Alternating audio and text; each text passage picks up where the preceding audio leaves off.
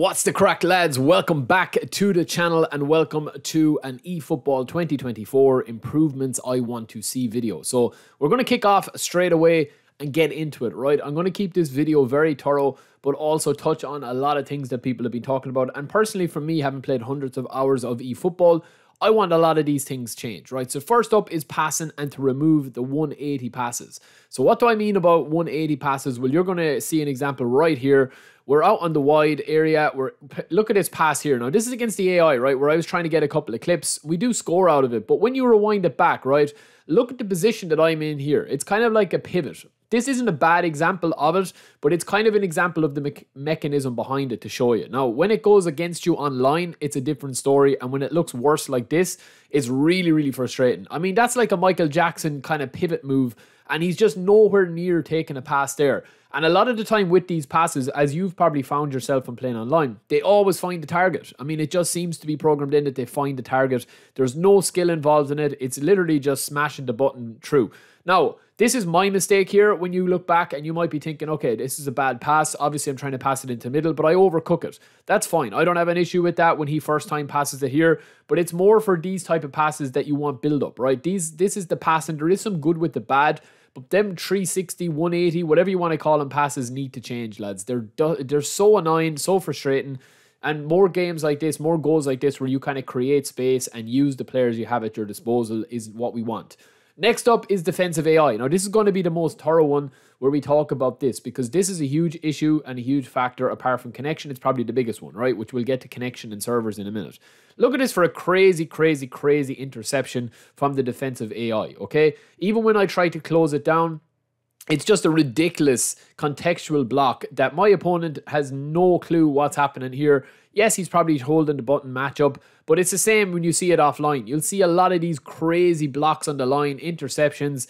The AI defensive needs to be toned down. I would say, based on these clips, I would say about 50%, lads. Make the defending more manual. I know you're going to have the argument that people don't want to learn 20, 30 hours worth of defending and be able to control space defensively. But when you see stuff like this happening, it's very disheartening. I mean, especially these games are offline, but online, this can be very frustrating. And you'll see clip after clip after clip where you rip somebody apart, absolutely rip them apart.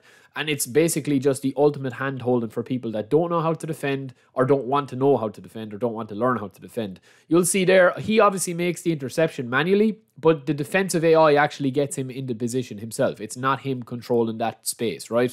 Next up, we do have a little bit of, well, I would say that this is a big issue, right? The refs, in general, the collisions and the shoulder charge more specifically that we're going to be talking about, right? So I'm going to be playing a couple of games here where you see, right? Sometimes the shoulder charge kicks in when you hold matchup and there's a bit of lag, as here, right?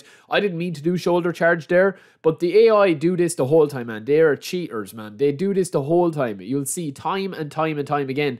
And top level players, especially Division 1 and Division 2 players online, use this to their advantage. And it has become a bit of an issue since the last patch as well. Now, they do call it every now and again, you can see there, but oftentimes they just leave it go. The refs leave it go.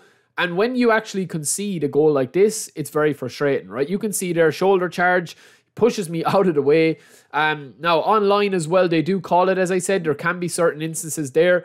This is a clip, right? Let me know in the comments below. Do you think that guy meant to shoulder charge there, or do you think he was trying to hold matchup? Because I know from playing the game enough, I think he was definitely trying to hold matchup, L2, and he had the button mapped to that. Because that happened to me earlier in the clips as well. But also tied into this is kind of the same thing really, but it's connection and servers, right? A lot of the time when people see crazy stuff happening, they're talking about, oh, you know, this is silly, this is stupid, it's momentum, it's all this, right? A lot of the time, it can be as simple as just having a bad connection. And the player freezes are a big example of this. If you start noticing a lot of player freezes and input delay and stuff like that, it's usually kind of like bad connection. Now, I don't mean lag. Lag is different. Lag is noticeable where you'll see, you know, speed up, you'll see spikes, you'll see stuff like that. But crazy stuff starts to happen when you have a bad connection between you and your opponent or multiple opponents. As you can see here, a manual goalkeeper, you switch to manual goalkeeper and it takes you off the manual goalkeeper. Again here, You know, it's very hard to get control of the ball. It's very chaotic. It's very carnagey. And it's very hard to keep the ball. Now, this also works towards your favor as well. You can see the slowdown there. I think this guy had a bad connection. That's obviously built in as well. We'll get into that in another video. But usually when you have a bad connection, the ball just passes you by. There's nothing you can really do. And it's extra hard to beat opponents with it. You can still win games. And that brings us on to kind of our last point, which is match flow and space creation. So I've heard a lot of people talk about dribbling and say that, you know, dribbling is non-existent in this game. I actually think that the dribbling is quite nice in it now with the current patch. You can do some nice moves like this, but it's very, very, very slight touches and knowing when to start. The best one is to stop and then burst past. That's the best way to do the dribbling in the game. You don't need to do massive skills. Yes, you can throw in the odd skill here or there, you'll see in a second, but it's all about little flicks of the right stick and hoping that your opponent is transitioning in defense, because the defense is a little bit more unresponsive compared to offensive play. But you can score some beautiful goals when the game flows, and this is what the game should be more about. Yes, you're going to have defensive problems with the game. Yes, you're going to have games where it absolutely breaks your heart and it makes, you know, it just screws you, right? When you're trying to clear the ball, you just can't clear the ball. You will get games like that, but a lot of that is down to connection and input delay between you and the server. Yes, there does be some stuff that happens as well. If you want a part 2 of this video where I talk about some other issues with it, but I think that these 5 from a gameplay point of view, these are the biggest 5 things. You know, the space creation, the connection, the shoulder charges, the refs, the collisions. When the game flows, as you see here, there is a nice variety of, number one, AI defensive help, such as the goalkeeper there, or manual goalkeeping, as that is a fantastic save. And also, you know, some manual touches. Like, this is kind of when the game flows at its best. Slide tackle from my opponent. He's a bit unlucky there, but we get back, get the ball at Messi out in a wide position. Little trick, cut inside, do what Messi does best. He can't get the ball back. But then you also have the good with the bad, and the bad is here, where stuff like this happens. And this is fine when it's happening in co-op and offline. You can get away with it, but if you're losing Division 1 matches to stuff like this, it can be extremely frustrating, right? So, let me know if I missed anything. Let me know if you want me to focus on anything else. I have so many clips in here. It was literally impossible to pick 5 things, but I wanted to limit it to 5.